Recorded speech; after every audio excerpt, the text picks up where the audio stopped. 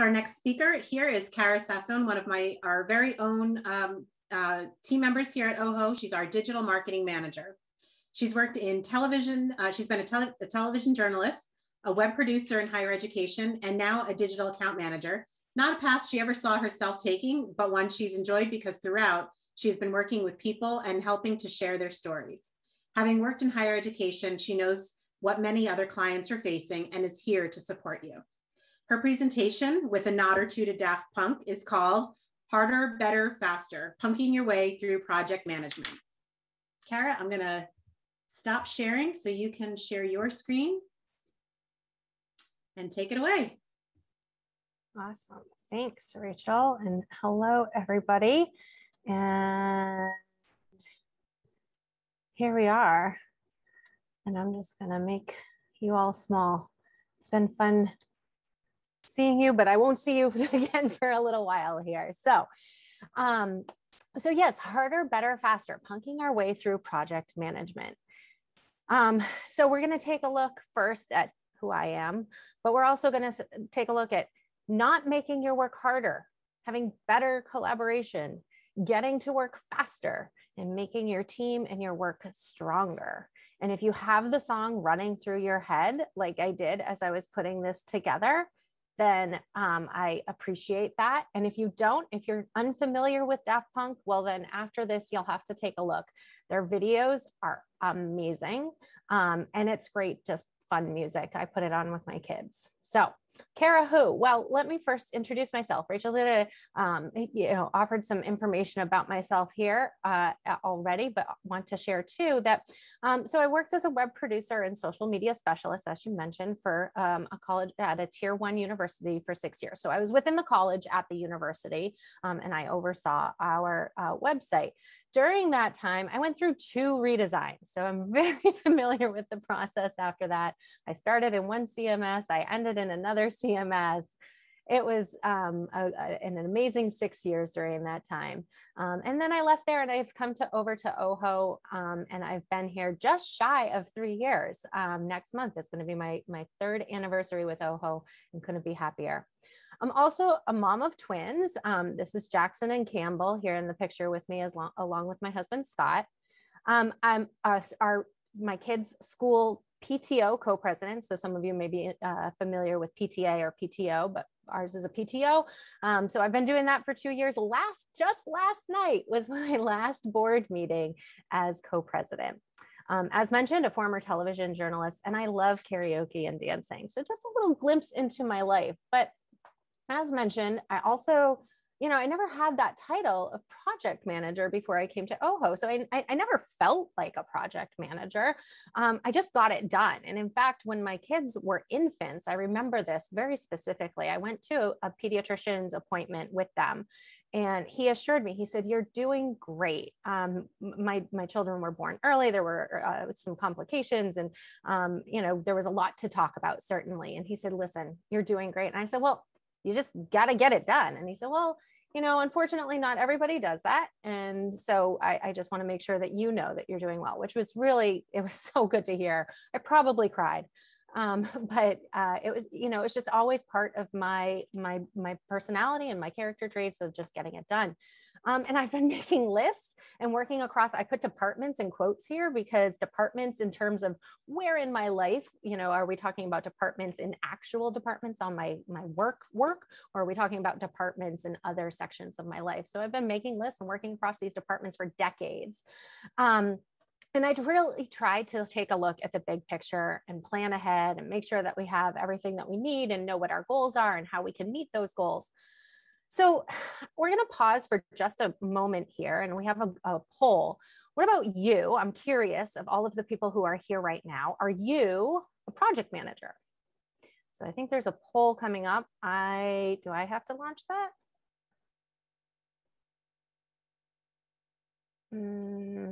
Maybe.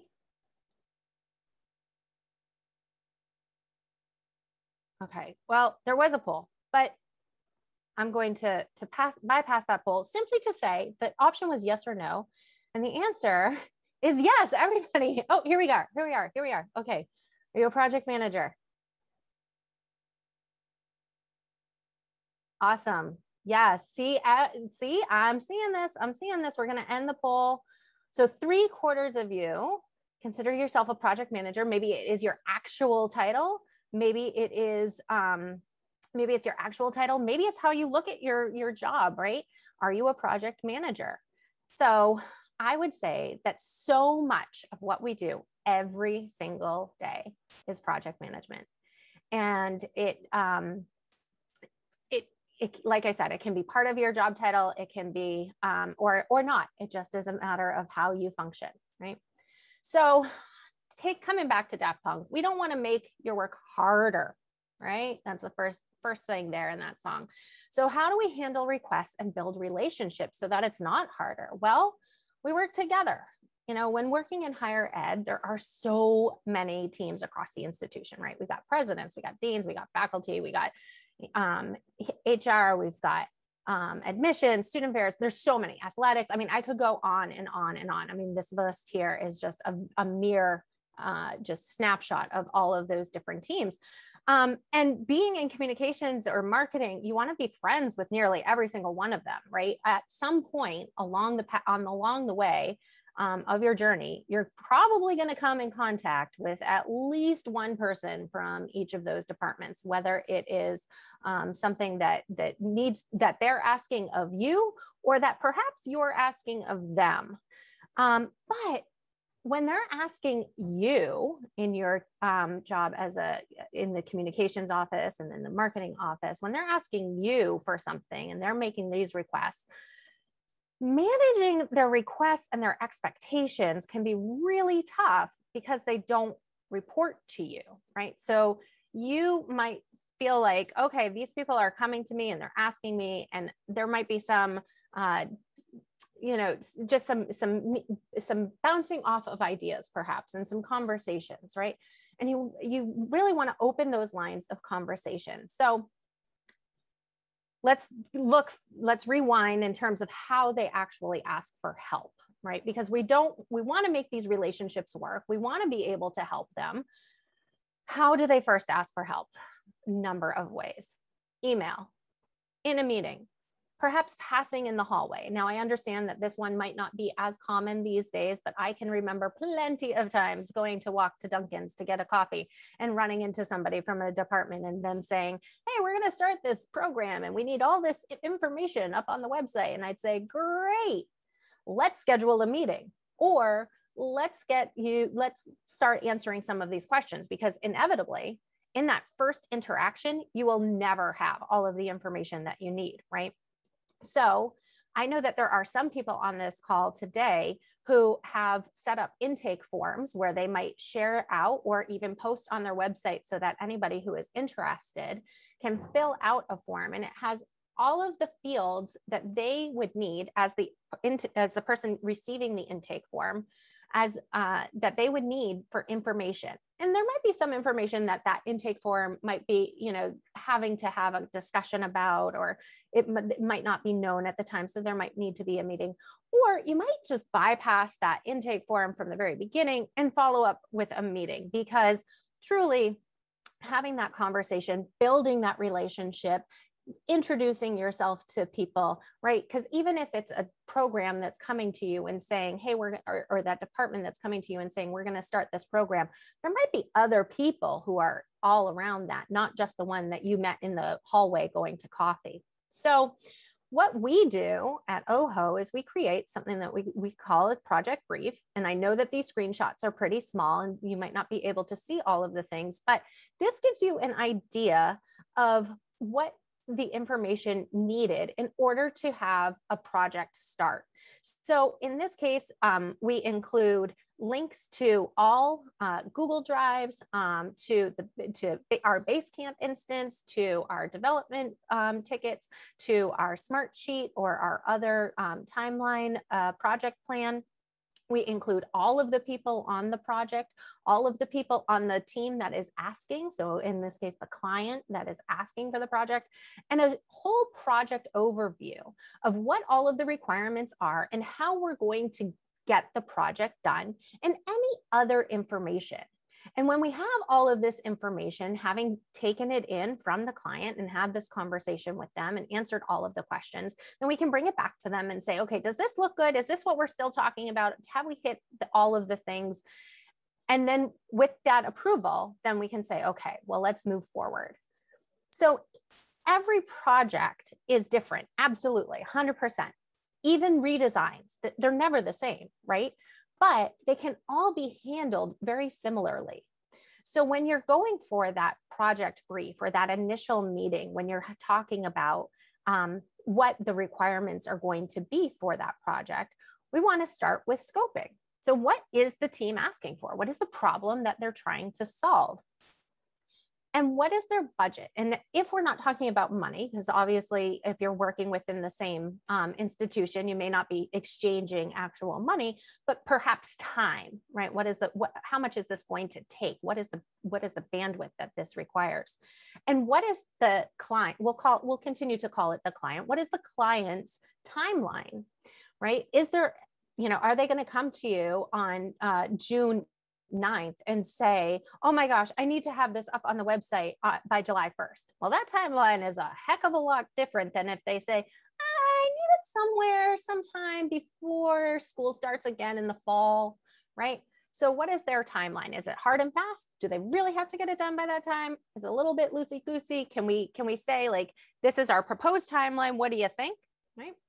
Who's going to be part of the project? And are there other teams involved? And by other teams, I mean, right, if somebody from the president's office asks for something, but it has to do with admissions, let's get somebody from admissions in if they're not already part of that conversation. Let's make sure that they're part of that. Or if somebody from student affairs has something and you think that it would work really well with, one of the departments, let's make sure that they're brought in too. So are there other teams involved?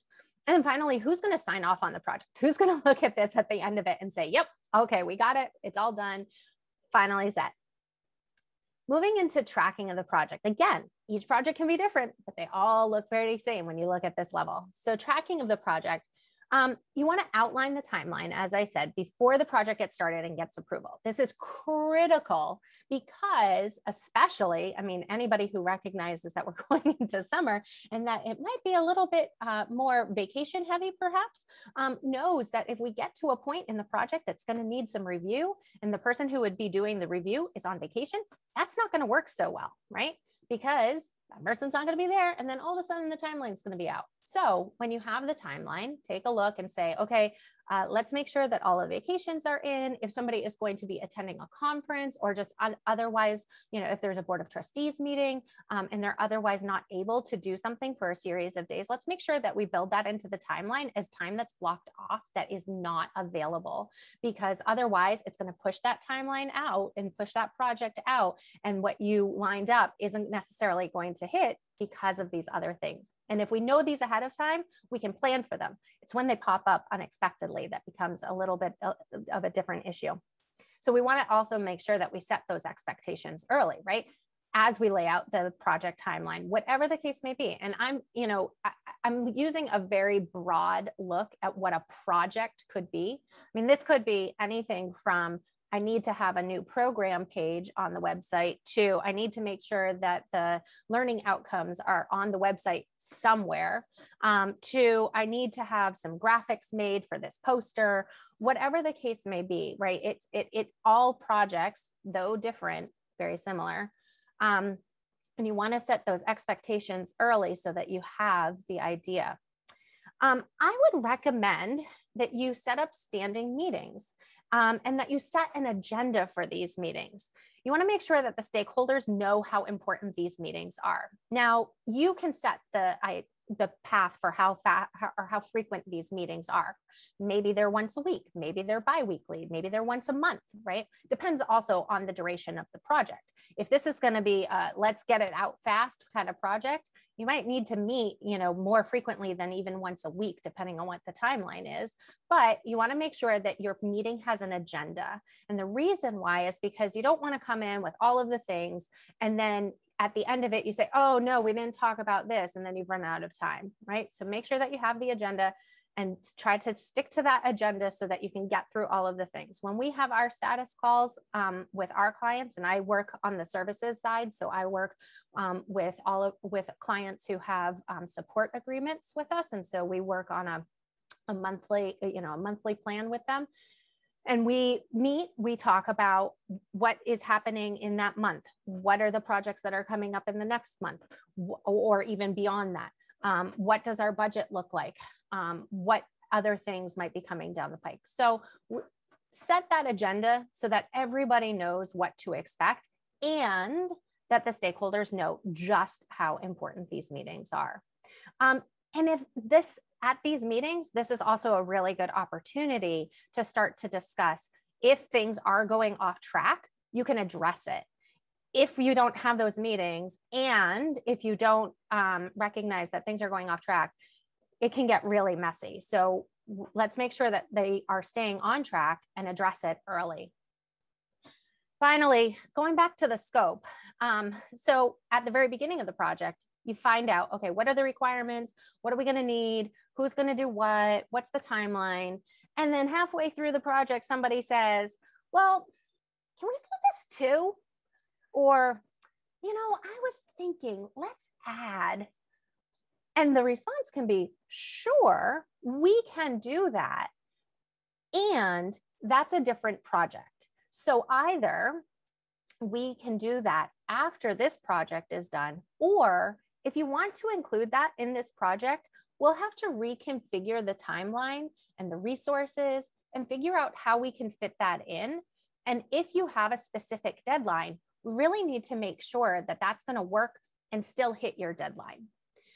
Scope creep can be really, really, really tough, right? I think probably anybody who considered themselves a project manager when we had that poll can understand that at some point in the project, somebody's going to say that. And whether you have an actual change order, whether you actually write it up, or if you notate it some other way, it could be necessary if you decide to include it in the project, because you want to make sure that people understand if we include this, you're going to have a longer timeline. Okay, so another way that you can that you can make sure that your work is working hard is to get ahead of the ask. So schedule a strategic planning meeting. Now I know I saw some chatter in the chat during Rachel's discussion about, we set these strategic goals and then the wind blows and they change and we don't know and all of this. I totally get it. 100%. I get it. That's unfortunate. And it can be really tough. However, if you have that meeting and you document it, and if you put it on a board, if you put it in, when we all were working in the office, I used to have this giant whiteboard when I was working in higher ed. And I would say, these are our goals. And, when are we going to do this? And how are we going to do this? And I was in an open concept kind of office. And so anytime anybody walked by, they saw it. It was a great reminder. Now, I absolutely understand some of those goals might change during the year, but then you have it. Everybody knows that it's there. You know that if something else comes in, then something else is going to have to move out. You only have so many resources. But if you schedule that strategic planning meeting in advance of the ask, then you can anticipate it. So whether you're planning the year or the quarter or even the month, these meetings are a great opportunity to discuss any upcoming projects, any thoughts, any ideas. You can brainstorm, and this can really help to build those relationships. And what I found too is that when you're building those relationships, is that it's not only beneficial for your team in the comms and marketing office, but it's also really beneficial for yourself personally, right? You now have somebody that you can call on in a different department and they know you. You're not cold calling them for some question. I knew people in the HR department because I worked on the website, and you better believe that when I had questions about benefits or my kids going to the preschool, that I was able to call them and have those conversations. And those relationships are really, really important. So not just at the team level, but at the personal level. And it comes back, right? It's a big old circle. If you have a good personal relationship, you're probably going to have a good professional one, and vice versa. So a better way to say yes. Don't have to be a robot. When we were talking about this presentation and what it could be, and how to talk about project management, and even in the conversation about the report that we just heard all about, being an order taker can be really tough, right? Like but I'm here to tell you, you don't have to say yes.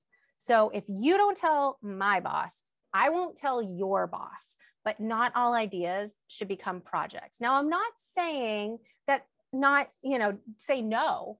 What I am saying is that you can say, yes, and that's a great idea. Let's discuss it more. Let's figure out what the root of your issue is and figure out how we can come to the end of and figure out what we need to do.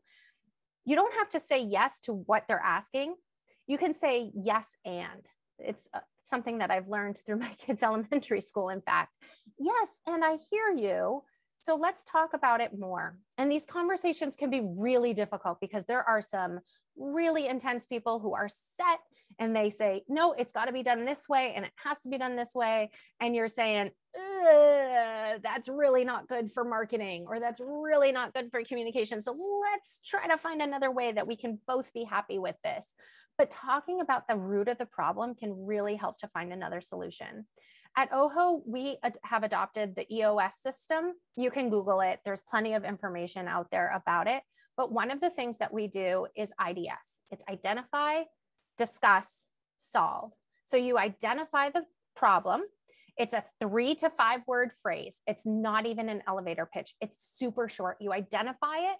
You discuss it as a team, and we discuss it as a services team. So we have account managers, project coordinators, developers, strategists, leadership, all of us discussing it as a team. And then we solve the problem together. And as a team, we're able to come up with a solution to that identified problem, and everybody can feel good about it. This is a way that we don't have to say yes to everything. We have that conversation and we can move forward. So just don't tell my boss. I know that Jason's on here, but we'll just pretend. So thinking strategically, again, you don't have to be an order taker. You want to work to understand what this team's business goals are and help them with ideas to achieve that. So if they come to you and they say, oh, we need to have the learning outcomes on the website now. It's so important for accreditation. And you're like, okay, that's great. Can we talk more about, like, I don't think that this really needs to be on the program page, perhaps? Like, can we find out another way to do it? Because that's not part of your business goal, right? The business goal of the program page is to tell prospective students about the program. It isn't necessarily to include the learning outcomes that is needed for the accreditation, because anybody who's seen learning outcomes for accreditation, very different than any marketing communication. And then revisit scheduling a strategic planning meeting, because that will help you in terms of getting ahead of that ask and not necessarily being put in a spot where you have to say yes to everything. Well, getting to work faster. Everybody wants to work faster, right? Everybody wants everything done yesterday. So thinking about organizing projects. I have another poll here. OHO team, if you can help me out and launch the second question of the poll, that'd be great. What tools do you use? It should be the poll. Awesome, thank you. So if you wouldn't mind telling me what, and this is multiple choice. So if there are some here, great. I see lots of different folks answering. Wonderful. I'll give it a second or two more. And we're going to close the poll in 3, 2, 1. Here we go. Okay. So at the time that I closed the poll, thank you all for everybody who is on that. We have about 50% using Teams, 46 using Slack. And again, this is multiple choice. So we know that, multiple teams use multiple things. So we got 46 using Slack. We've got 30% using Basecamp, 25% Trello, 14 Asana, 9% using Airtable, and 15% none of these. None of these I recognize could be that it is that you don't have a system or that I didn't list it. Project management tools there are so many, right? There's like a bajillion out there. And so I tried to pick some of the more common ones that you would hear, but there are definitely so many. My recommendation, and it's great to see the output on that poll, get it out of email, make it transparent. You can sidestep some of the questions from your stakeholders, from your clients of, well, when are we going to do that? Or who do I need to talk to about that? Or where can I find that, right? If you can put it on one of these other platforms, whether it, we use Basecamp a lot. Anybody who's a client would know that we use Basecamp a lot. Internally, we use Slack.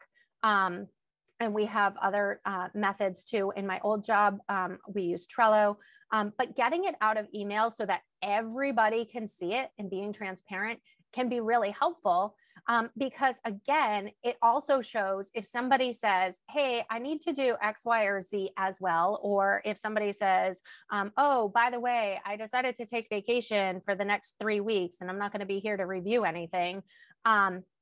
That's where we can discuss it, right? And again, meetings should have purpose, or people won't show up or recognize their importance. So as another tool of those meetings, I talked about the status meeting, making sure that there's an agenda. You want to make sure that any other meetings that you set in addition to that have purpose, because otherwise people are just going to say, I don't really need to be there, even if they really do.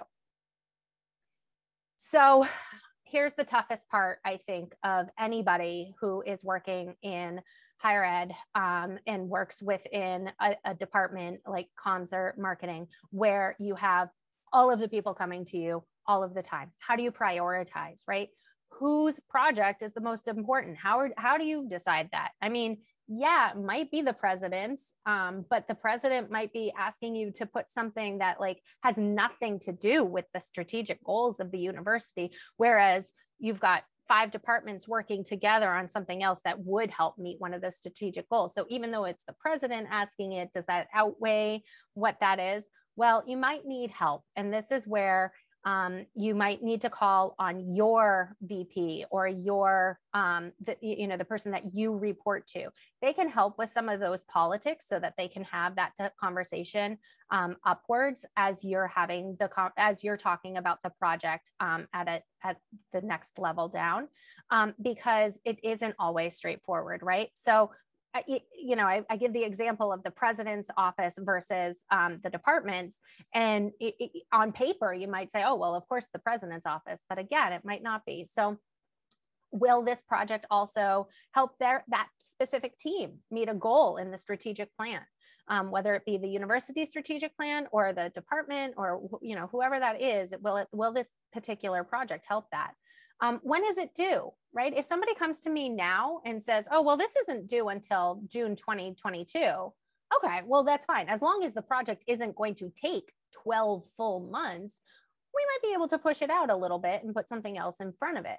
And are there any resource challenges? Are you going to get to a point where you say, oh, we've got 2 projects and they both need a UX designer, but the UX designer is booked and we really don't know what else to do right now. So those are the conversations. Those, again, really hard conversations, but talking with the person you report to, and then also talking with the other clients.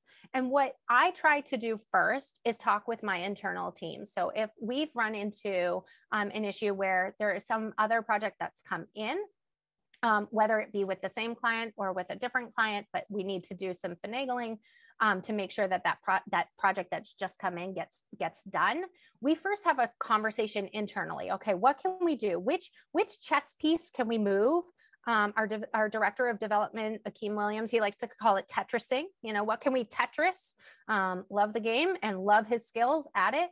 But what can we configure so that we can make sure that we can still do all of these things and get them done? And whether it's a team of 3 or whether it's a team of 30, those are the conversations that you can first have as internally, and then you can bring it to the client and say, okay, here's the issue that we're having. Here's the solution that we've come up with. What do you think of this? What's your feedback on it? Are you okay with this? If we move this deadline out by a week or 2, is that okay? And have those conversations. And again, you're continuing to build those relationships because inevitably they're going to come back to you because you're making your team and your work stronger, and you're continuing to build those partnerships and focus on strategy. So show off those wins. When the project is done, you're already going to be planning for the next strategic planning meeting when you're sending that follow-up from the last. And you're going to seek out ways to meet up with or bring the team partners into conversations. And by that, I mean, you're going to show other teams within your institution, hey, we did this. Let me show you what we did. And this is how we did it. So that when they're thinking of their strategic plan and they say, oh yeah, you remember how you did that? And then you don't have to go back and reinvent the wheel, and work across departments. So when one team wants something and you think another might want it, introduce those 2 teams, get them to talk. You know, maybe there can be shared resources. Maybe there can be shared budget. Maybe there can be shared something, right? We're always in higher ed looking for ways to save, especially as we come out of the pandemic and looking forward. I mean, this is big, right? So work across those departments. You can be the string that brings everybody together. And then just because I had to, one more time, right? So if you're a Daft Punk fan and you have it in your head, and now I'm sorry, because now it's going to be in my head all day, but you do it all over again. You replicate your process and you don't have to recreate your wheel each time, right? Even though the project might be entirely different, you have a structure, you have the scoping, you have the timeline, you have the project brief, you know about the scope creep, you know the relationships, you've talked with people, you've gone across the university, you've met with people face to face, you've opened the doors to using Slack or Basecamp or Trello, and you don't have to recreate the wheel. Folks are going to say, oh, it was so wonderful working with comms because this is what they were able to do. And it was so wonderful. And use that relationship that you forged to help position your team and just continue to work across departments. And that's what I've got. We have punked our way through project management. I appreciate everybody who is here today. I am so glad that everybody was able to join, and I am going to open it up and hope that maybe there's some questions here. Yes, thank you. Thank you so much, Kara. That was awesome. So please post any questions that you have in chat. Also note in the chat window, my colleague Eric's been posting a couple of blog posts that also would be very useful. The one in particular I love on Project Managers Day, I think it was last year, maybe, I forget what year it was, but this is what our team put together in GIFs, the controversy, what they think project managers actually do. And so it's a hilarious and lovely blog post. So our first question, April is from Morehead State, is wondering, will we get recording slides? So much good info. Yes, we are sending out an evaluation to everyone who's attended today. And if you complete the evaluation, we're going to send you the slides for my presentation, Kara's presentation, and links to the 3 lightning talk videos. So you'll be able to watch those again. Leslie's wondering, what system do you use to create your project briefs? Yeah, absolutely. Great question, Leslie. To be completely honest, we use Google. We're a Google-based company, so we use a lot of Google Slides, and this is actually a Google Doc. But you could, in theory, create a Google form to put all of that information in, or have the client put all of that information in, feed it into the doc. And then when you're meeting and reviewing it, if there's any questions about what they've put in or anything that needs to be reviewed or anything that was blank, that's when you can fill in those types of things. But yeah, we keep it simple and we just use the Google Docs. That way too, it also can be visible. Again, the transparency of it and not just making sure that it's open. Jason mentioned in chat earlier that to tie back to your idea of some of the earlier questions that was in my presentation about being strategic versus service oriented.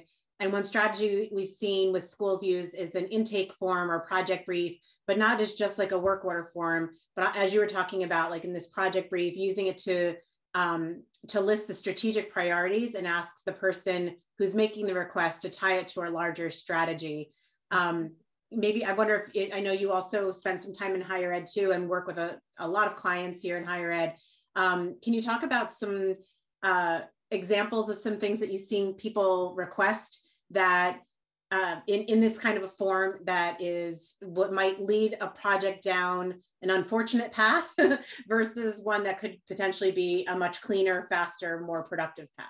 Yeah, absolutely. I mean, I think that anytime you're trying to solve a problem or an issue with any sort of like stopgap measure, but not necessarily looking at the whole picture, it can be really tough. So one example that I can think of offhand is in terms of wanting to have like a staff listing and just saying, hey, can you, make like basically a basic page so that we could put all of our staff on this.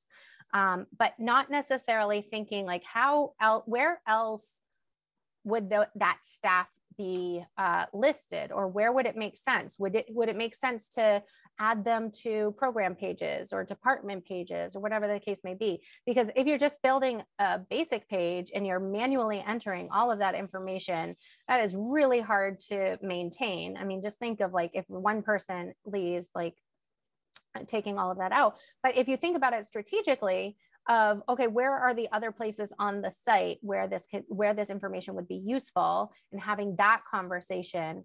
So that's one example. I think also coming back to anytime you want to have shared content across the site. So, just as another example of the same sort of thing, any news articles or blog posts, we want to add it. We want to have, 3 blog posts on this one page, on this one particular program page. Well, does it make sense to actually have it on all of your program pages? And then we can tag it. And then based on, so thinking bigger. And not just that one page. Yeah. Elizabeth's asking, is there any benefit to doing a Gantt chart? Projects that get off track usually are a people problem, not a tool problem. Yeah, absolutely. So we use a Gantt chart for our scheduling and making sure that we include any time that people are off, and really outlining what is going to be done at what point. And it's super helpful, right? Because Elizabeth, to your point, it usually is a people problem. And I come back to knowing when somebody's going to be offline and unavailable at the beginning of a project. I know obviously that sometimes things happen that are unfortunate and you can't plan for, but the ones that you can plan for, those are you got to, right? Because otherwise you're going to get off track. So yes, I would be a strong advocate of Gantt charts. Mm-hmm. Yeah, and related to the people problem, I would say that, one of the ways a project is more likely to get off track relates to not making it clear upfront who needs to be involved in the process and who approvals need to come from. So establishing that right from the start through your project intake form, project brief, creative brief, whatever you end up calling it at your school, and establishing right from the get-go who has to see this, who has to give approvals before it can go to the next step or be published or whatever the final step ends up being. Mm-hmm. Great. Any other questions from our group here today? Anthony has one. Would it be effective to be upfront with clients and encourage them not to all of a sudden want to add elements to the project? In other words, make it clear that once the project is going, it will likely be difficult to add elements? Anthony, great point. Absolutely. I don't know how I would say no to this. Yeah, absolutely. And that's why I say set the scoping at the very beginning, right? To know precisely, okay, what are the requirements of this project? Who needs to be involved? And make it really clear that if any of this changes, it's going to change the duration of the project. It's going to change when it's ready and when it's due and when you're able to use it. So absolutely 100% make that clear, that, okay, we have our project brief or whatever you're going to call it. And this is our plan. This is how we're going to move forward. And if something changes from this, then we're going to have to change, many pieces within this. Mm-hmm. Usually timeline. Absolutely. I mean, I don't know of anything that could be added that wouldn't, might be only a day, but oftentimes it's much longer than that. Mm-hmm. Yeah. Great. So Tracy's asking, how do you tackle clients that ignore your asks and questions, et cetera, in order to begin a project and then ignore approvals? That is a really great question, Tracy. And so I think, so many times we communicate online, right, first, and that we send a message through whatever tool it is that we're using, whether it be Basecamp or Slack, whatever that tool is. And you might give, people, you send it once and then you send the follow-up a couple days later if you haven't heard from them. Hey, just want to make sure, did you see it? Did you have a chance to approve it? And then if they haven't responded at that point, I would send another message to say, hey, it sounds like you might be having some issues. Can we schedule a quick call, a real quick meeting? Would it be easier for me to walk through this with you and make that an offer? Because I also have found that there are times when people just get overwhelmed by all of it. And so they're like, I don't even know where to start, depending on what the project is, even if they're the ones to have asked. If they don't know where to start, if you can say, hey, I'm happy to walk through this with you. Can we schedule a quick call, or is there something else going on? But after that, if you haven't heard from them, I think notifying them that you're going to have to put this on hold because you can't go farther without their approval. That is necessary for sure. And I see Anthony has a follow-up to what we were just talking about with him previously. Have you had any problems with clients' response to that, meaning requesting additional work or some new added elements into the project? I mean, when you've already set a budget and you say, well, it's going to either, and by budget, whether it be hours or money, and you say, okay, it's going to be this amount of money, or it's going to take this long. And then they say, well, I want to do this. And you say, well, that's going to cost that much more, or it's going to take that much longer. Yeah, it doesn't always fly, but that's the opportunity to say, well, if you wanted, we can do that within this project. Here's where it is. If you want to wait until this project is done and then we can make a separate project for that, we can. I would say that the understanding is that you can always go back to, and this is why you can also document it, right? Go back to that initial project where you can say, well, this is what we outlined. What you're asking isn't included in that. And so this is why it's going to take longer or cost more. Yeah, absolutely. Great points. Okay, any final questions? I think we are good. Thank you so much, Kara. Absolutely. I really appreciate everybody.